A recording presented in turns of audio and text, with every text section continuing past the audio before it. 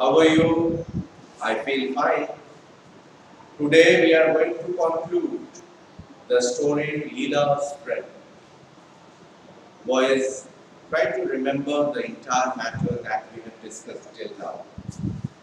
Leela got a friend in Siddha, and what had happened?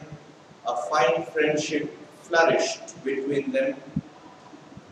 A little later, what had happened?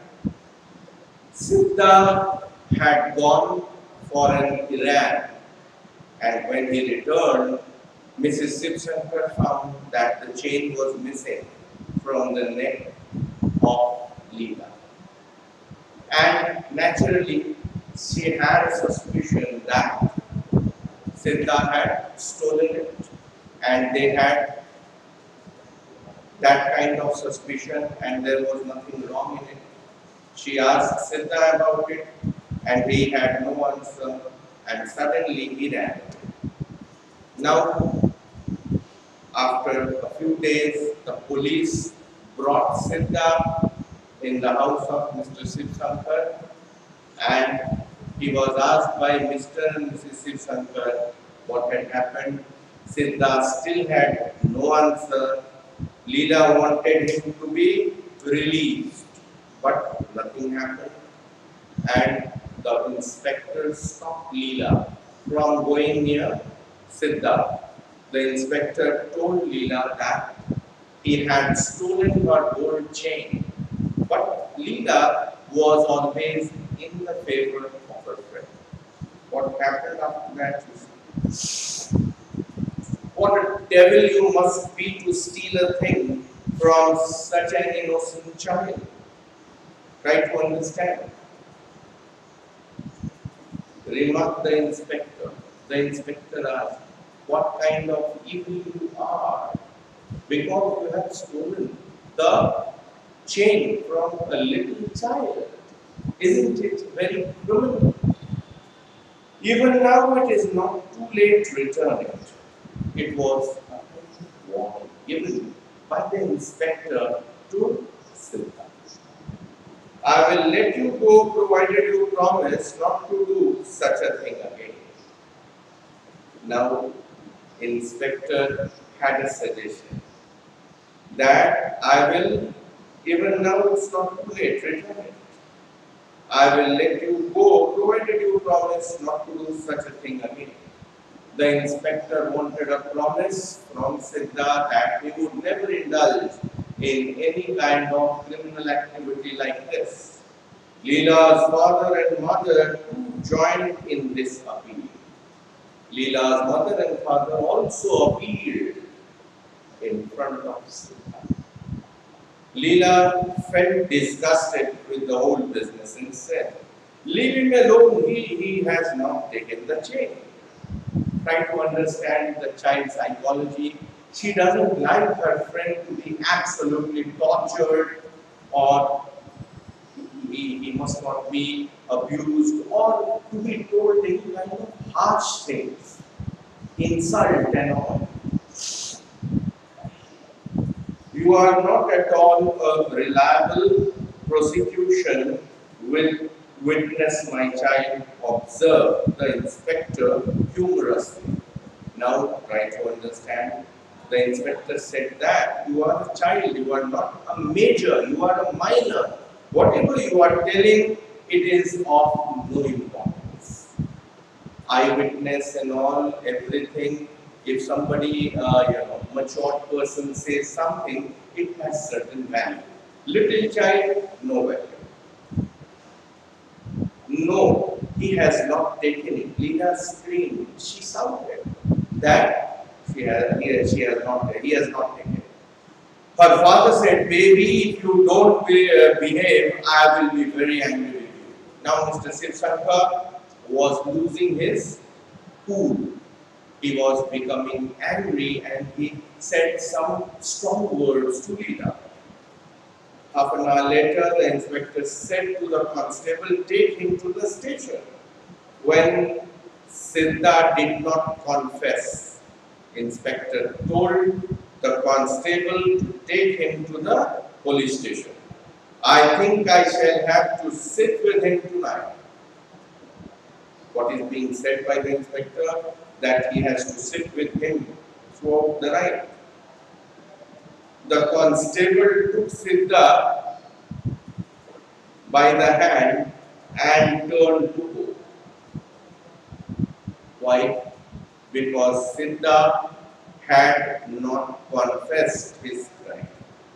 They have, means Inspector, Mr. Sivsankar, Mrs. Sivsankar, they have great, belief that Siddha is the real culprit.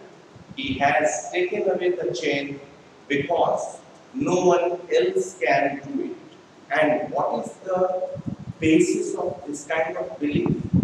The basis is that inspector has said that he had been to jail several times because he had taken or rather stolen the golden ornaments from the gold ornaments from the children. Leela ran behind them crying, "Don't take him, leave him here, leave him here." She was so sad that her friend was being taken by the inspector. She clung to Siddha's hand. She held it tightly. He looked at her mutely like an ant. Animals don't communicate in the similar manner. Siddha was only looking at Leela like a mute animal. Animals do not have words in their mouth. They are dumb. They are only watching whatever is happening around them. In the similar manner, it is happening here.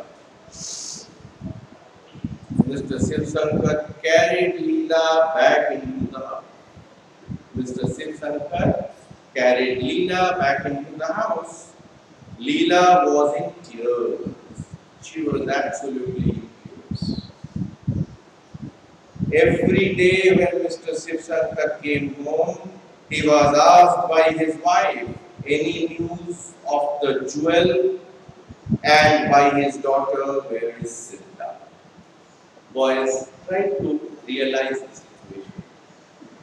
Wife of Mr. Sivsankar asking a question every day whether they had got any kind of news regarding the jewelry. And secondly, what had happened? Leela came in front and asked about her friend. Two persons, two psychology, two kind of questions Mr. Sivsankar regularly faced. And yet he did not have any answer regarding the queries of mother and daughter.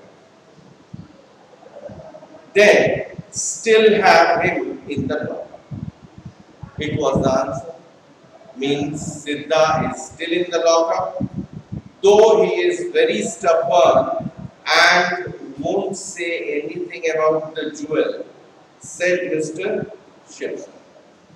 What is happening exactly? Siddha is such a stubborn person that he is not at all confessing in front of the policemen and constables that he has committed such kind of crime. He is not at all ready to confess. That is the only answer Mr. Sivsankar had.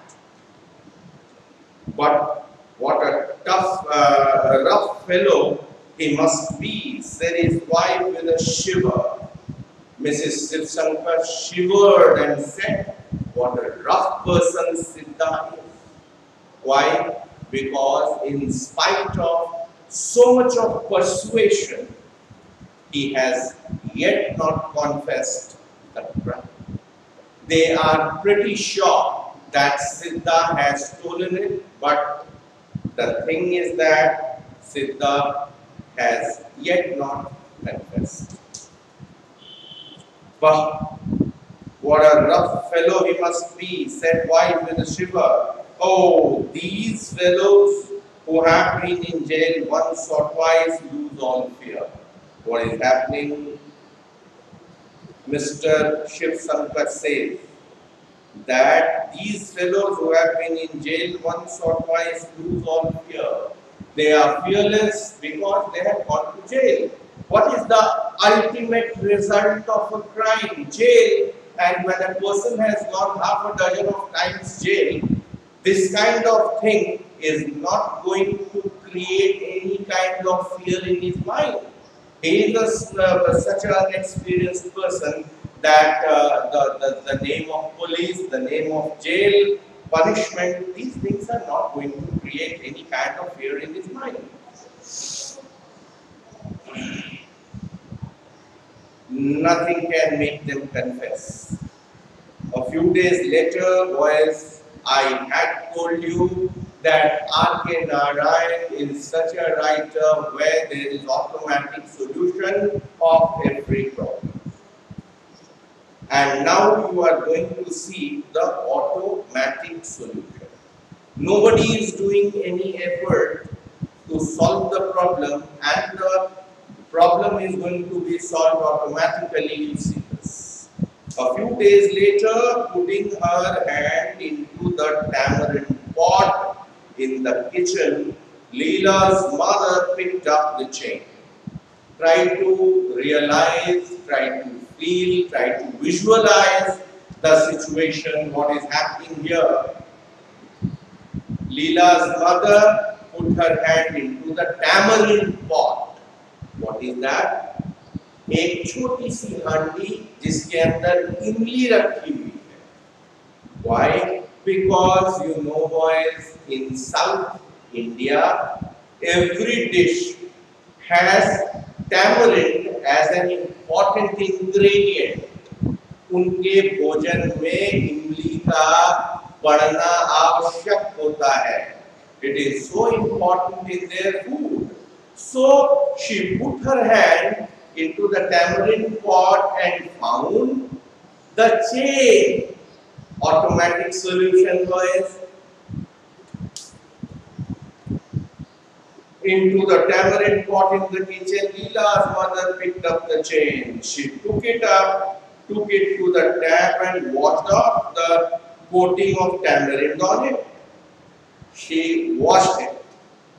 It was unmistakably Leela's chain. Boys, the chain of Leela was found in the tamarind pot. When it was shown to her, Leela said, "Give it here, I want to wear the chain." Now Leela is asking the chain from her mother. She says that she wants to wear it. How did it get into the tamarind pot? Mother asks. Mother has a question.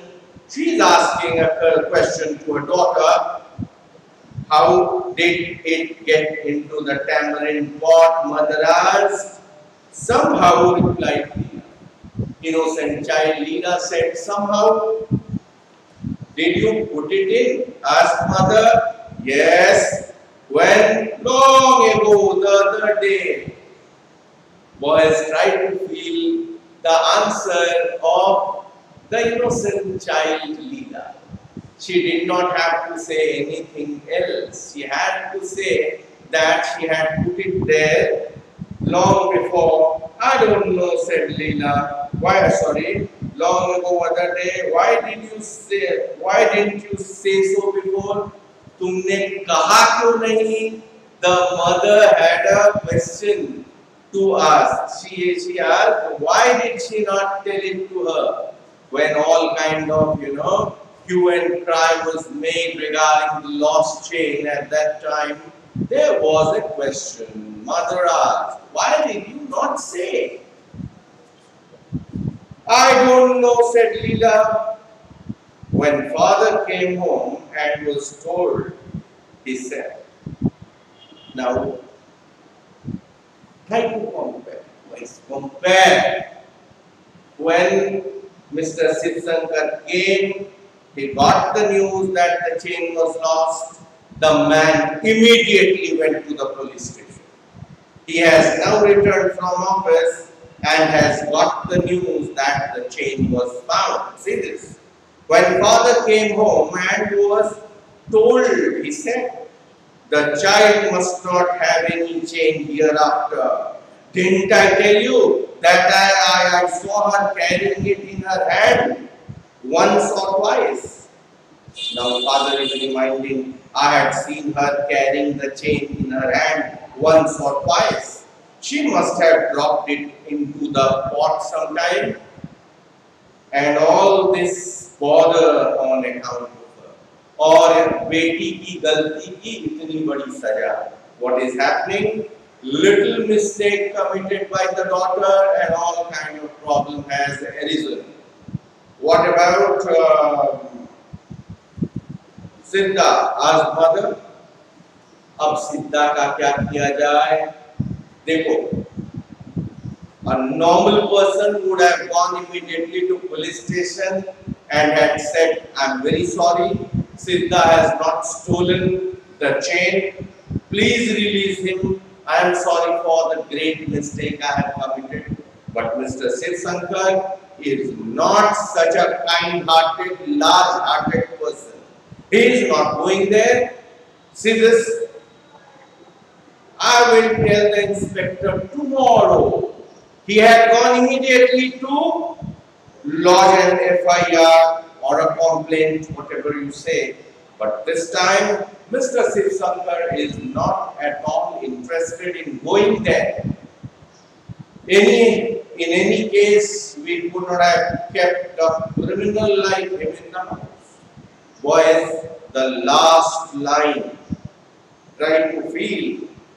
In any case, we could not have kept a criminal like him in the house. Try to understand, try to realize, try to analyze what kind of people they are. An innocent person like Siddha, he had not committed the crime, yet he was jailed. But boys, when we analyze it, we find that Siddha had committed the crime many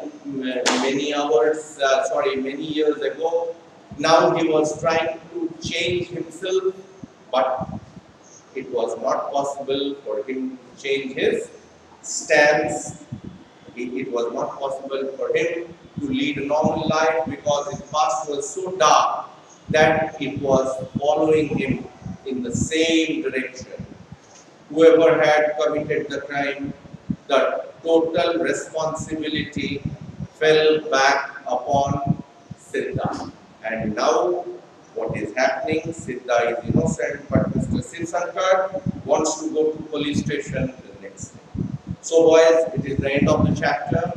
We will discuss some of the final points in the next class, and I am going to give you all the questions that you have to prepare for the forthcoming exams, because 2 prose, 2 poetry, that will be, or maybe 3 poetry for your first term examination.